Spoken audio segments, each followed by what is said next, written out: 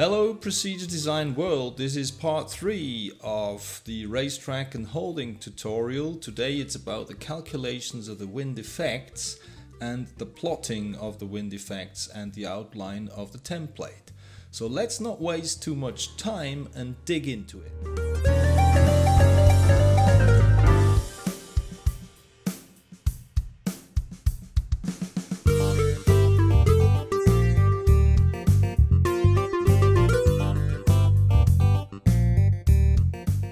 Back to the calculations. Line 16 calculates the wind effect at point B, which is 5 seconds of wind exposure.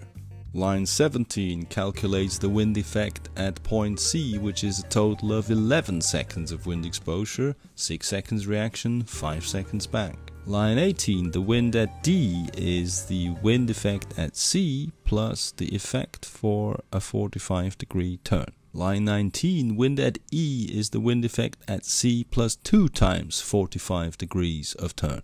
Line 20, wind F is the wind at C plus 3 times 45 degrees of turn. Line 21, wind at G is the wind of C plus 4 times 45 degrees of turn. Then we have in line 22 the wind at H, which is the wind at B plus 4 times 45 degrees of turn. Then we get to the 2 points that you may at the time still wonder what the significance of them is.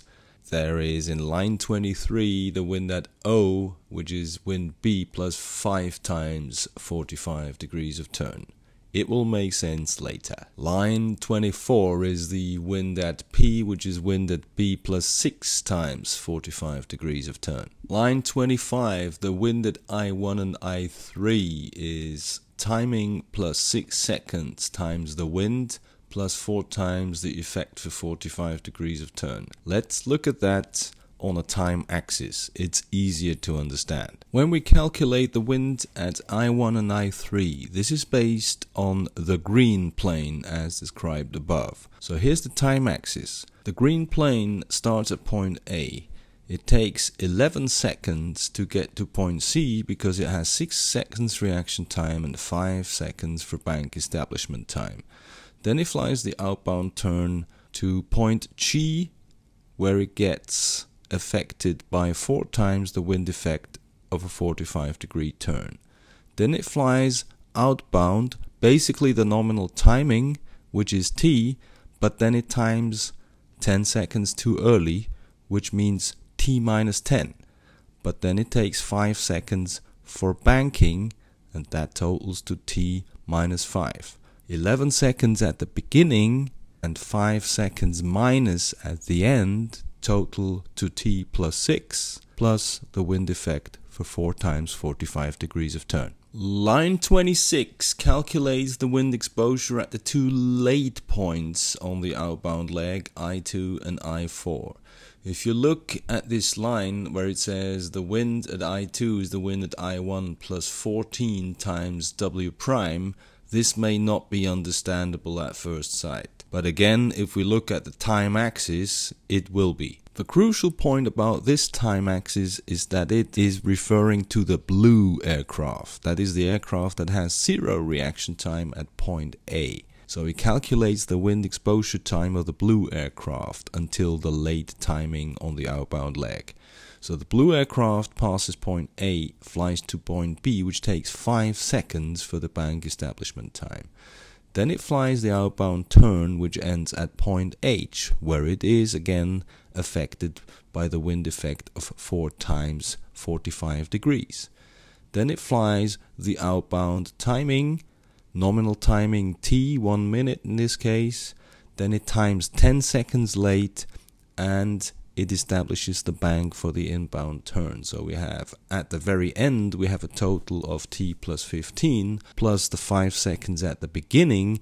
We have a total of T plus 20 plus the wind effect for 4 times 45 degrees of turn. Now line 26 just calculates the difference in wind effect between I1, I3 and I2, I4, and that difference is simply just another 14 seconds of wind exposure. Line 27 calculates the wind at J, which is the wind effect of I2 plus another effect for 45 degrees of turn.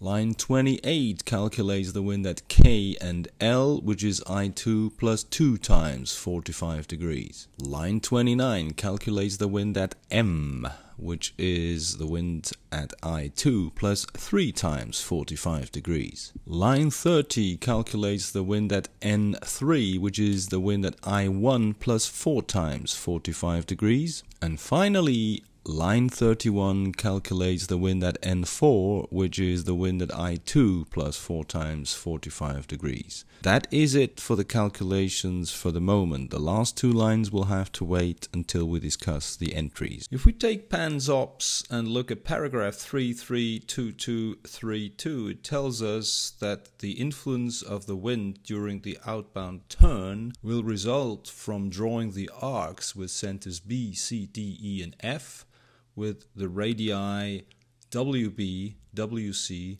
WD, WE and WF. So drawing the wind effects in a non-directional fashion around the predefined points. Paragraph 332233 discusses the area containing the end of the outbound turn, which is obviously determined by the wind effects at G and H. What you need to remember is that H has actually less time of wind exposure and is hence a little bit less significant than G, hence a smaller radius. 332234 discusses the area containing the beginning of the inbound turn, which is determined by the four arcs with the centers I1, I2, I3 and I4, and obviously the radii WI1, WI2, WI3 and WI4. Here is some context so far which is not actually described in the book. I just want to give you that for better understanding. So you see the red spiral starting from A going around all the wind effects of the outbound turn. Then you see the blue line, which is a tangent straight line to the wind effects at G and the wind effect at I1. Then it follows the green arc, which is a little part of the wind effect circle I1, and then again it's a straight line in blue between I1 and I2 as a tangent straight line. Line 3 in the template is a mirror image of the upper outline. It basically represents the drift towards the south in this case, or to the inside of the holding pattern. Basically, you could imagine that the pilot wouldn't let himself drift further into the pattern than the actual inbound axis. Should that ever happen, he will keep the inbound axis and lock to it. Here again, line 3 may not make perfect sense at this point of time, but it will be used for entry protection later on as a tool, so it should make sense later. Then paragraph 332235 is about the protection of the inbound turn, and we do that by drawing the wind effects that we calculated and plotting the wind effects at the various points. 332236 is about the wind effect around O and P points. This will be used for entries later. It may not make perfect sense at this point. The outline of the template is composed of the wind spiral starting from A going all around to G, then a straight line between WG and WI1. It follows the I1 wind circle for a short bit, then a straight line tangent to WI1 and WI2, then the spiral envelope in red all around the wind effects of the inbound turn.